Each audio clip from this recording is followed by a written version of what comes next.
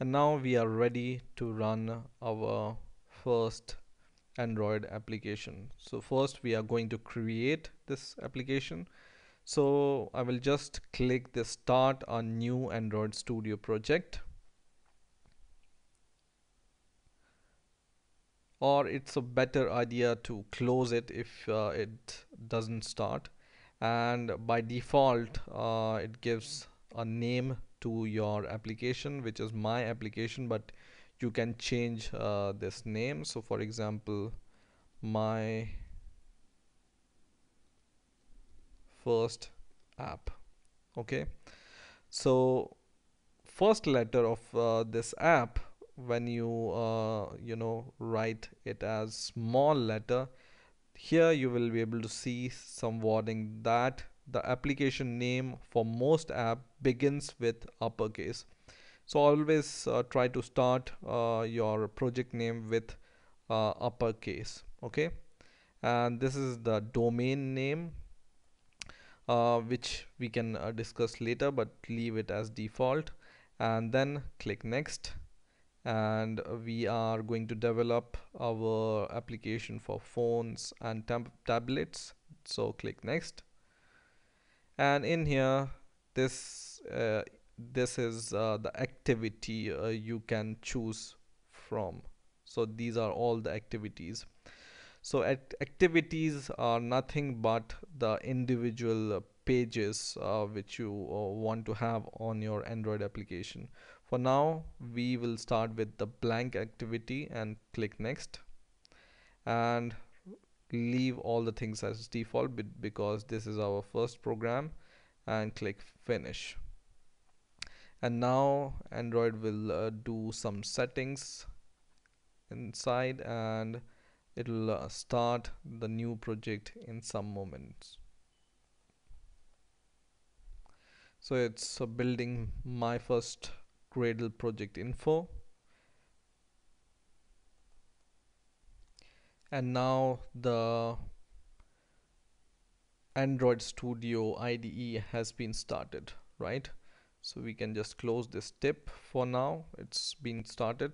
So for the first time when you configure this Android project, it can take some time to configure everything properly, but from the next time whenever you use it, everything will be configured, and then everything will be much faster than the first time, right?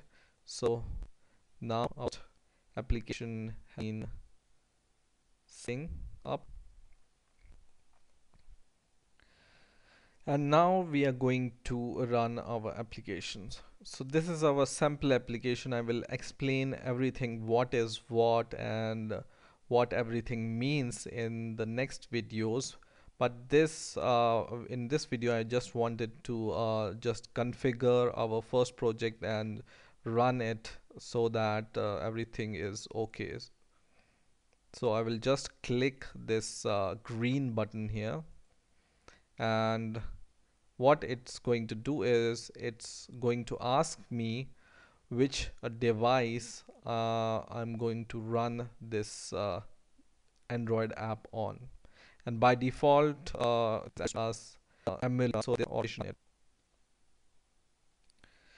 So now this pop-up tells us that we need to choose the device. Just choose the default device. At the time of making this video, the Nexus 5 API 21 cross or 21x86 is the default device. You can choose your default device, or you can create your own device. This I will also talk in the further video, but right now just choose the default one and click OK. And now it says emulator. This is the common error. So it says emulator error x86 emulator currently requires hardware acceleration, and further it says please ensure an Intel HAXM is properly installed and usable. So to solve this problem, I already made a video how to solve this problem, but what you need to do is, now it's important, right?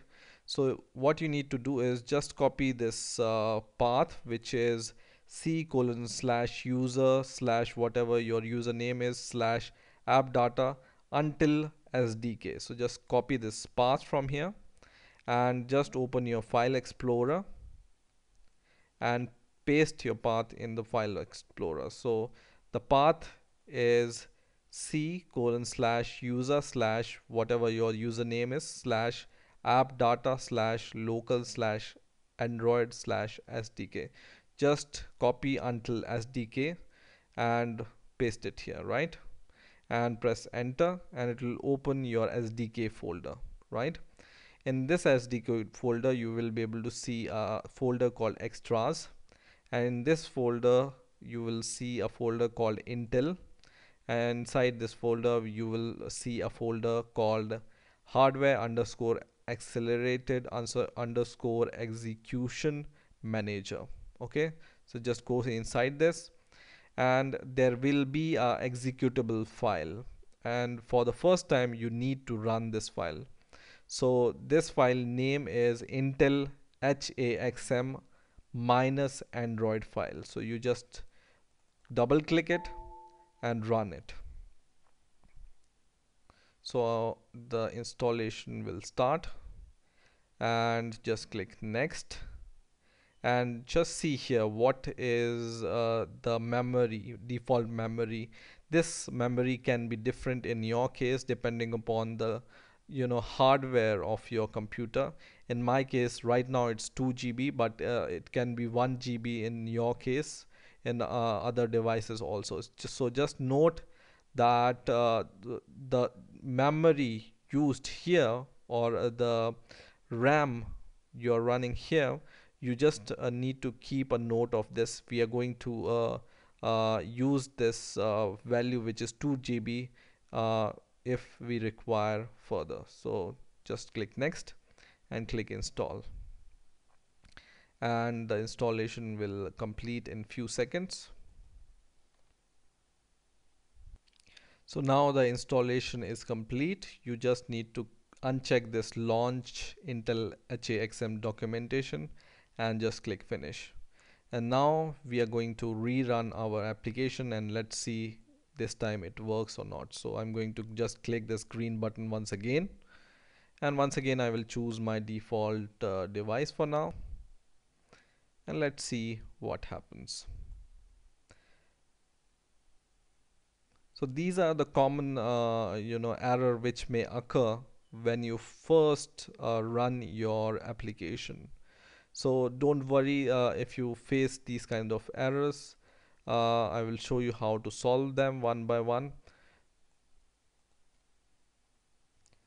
And now our Android emulator has been started, and in few seconds we will see our hello world message, which you can see here for your sample application. This is the hello world message you can see here, and the same message will appear in some second here in our emulator also.